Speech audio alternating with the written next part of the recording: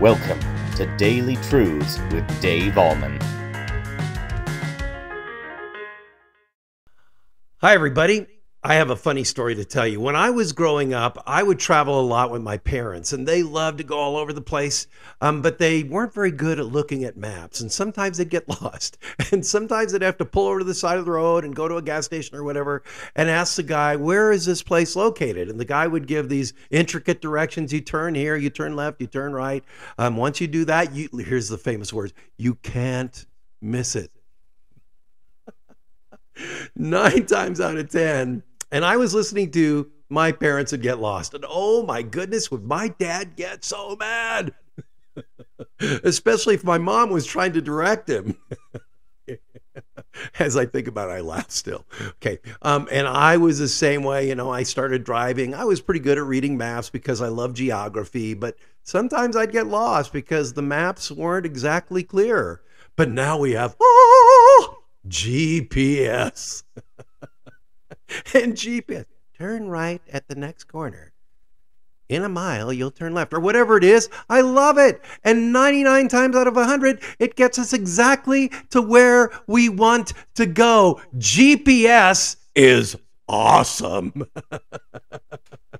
Now, we come to this text in Matthew chapter 2, verses 9 and 10. And remember, the wise men have been told by Herod, to go and worship Jesus and all that. So we pick it up in verse 9.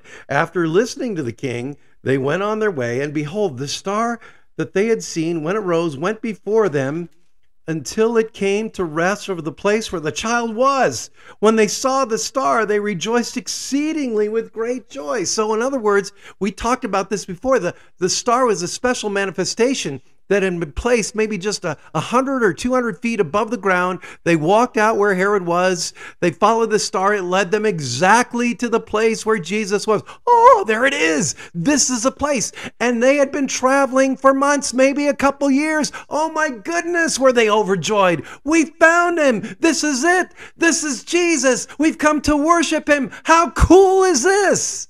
Now, big question I have for you is, why was the Bible given? And sometimes people say, well, the Bible was given so that we have a rule book for life. Well, yes. The Bible was given to convict us of sin. Well, yes. But the primary reason the Bible was given, like a star, was to lead us to the cradle, cross, and empty tomb of Jesus Christ. So when we read the Bible and it points us to Jesus, it tells us the way of salvation. And what is the way of salvation? And I share this in just about every message. We are sinners. We can't save ourselves. Jesus lived, died, and rose again so that we can have our sins forgiven and go to heaven. And how do we receive that? By repenting of our sin. I'm sorry for my sin, and putting our trust in Jesus Christ. This is the roadmap. This is GPS. This is GPS extraordinaire because it leads us to Jesus. So what's the practical application? Follow the star.